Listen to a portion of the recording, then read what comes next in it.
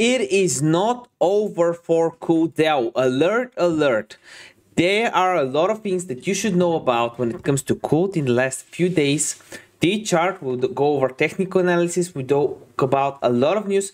We'll talk about the increase in interest, 73% increase in volume in the last 24 hours, up to 8 million in the last 24 hours. The price is up 13%. We had a very interesting support. We have new whales coming in. We also have Martini guys confirming, I think Cult will moon again soon, confirming he's still holding his Cult. He's not paper handing this. He's not worried. We'll talk about that and a bunch of other stuff. Let's start with what you voted on. As always, I want to cover things that you want me to cover. I want to talk about the things that you care about. So 5 hours ago, I actually made a few posts, but the one 5 hours ago got 55 votes. I said, love you guys, I'm here for you to present and review the tokens you want. I will do strange in a video, and I can do a Satan or Cult video deciding which one based on your votes. 64% of you voted for CULTDAO token. I said token, but it's, yeah, you knew, token.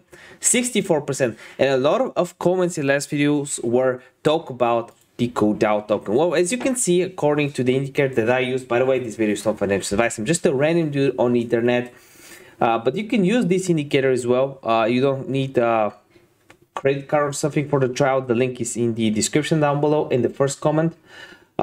You can see that we basically retrace from the 1,300 area. We have two support levels right here and right here. On the long term, the indicator, the probability indicator, has a 52% probability of a pump right here, and it's giving us two price targets to look for and to take profit at. The first one being at 2,400, one at 3,300 ish, and probably a few ones above.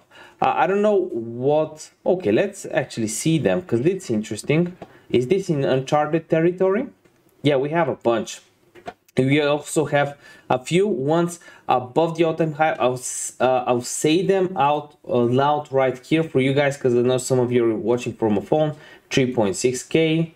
That should be around 4.5k. That's actually considering the volume profiles, I guess, right here. Right here at the 5,500 area and 6,600 area, and also at the 10,000 area, which is a 6.6x from here multiplier. But yeah, the 2,100 area would be very hard to pump. If we manage to get through that, I think we will definitely see higher highs.